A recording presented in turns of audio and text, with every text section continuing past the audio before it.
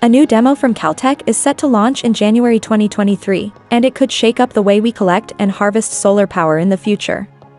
Caltech's Space Solar Power Project, SSPP, is getting ready to put its first Space Solar Power Demonstrator into space to test new technologies that could make the dream of space-based solar power harvesting, which could yield considerably more energy than ground-based solar arrays.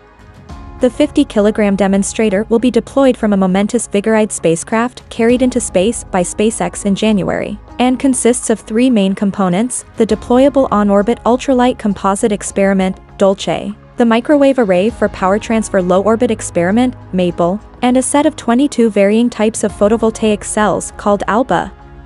Scientists are going to be testing three major challenges to space-based solar power, namely deployment, efficiency, and wireless transmission back to Earth.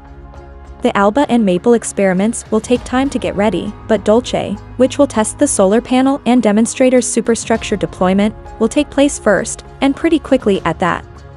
The unfolding of the superstructure for the demonstrator is going to be a delicate maneuver, much like the deployment of the James Webb Space Telescope was in January 2022.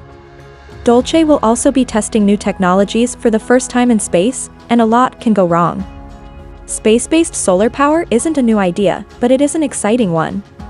Unlike ground-based solar power, space-based satellites would be able to avoid a lot of the drawbacks of a ground-based solar cell, like inclement weather and prolonged day-night cycles. The challenge, of course, is that space-based solar power is in space, and space is hard to get to and build in, no matter how easy SpaceX can make it look sometimes.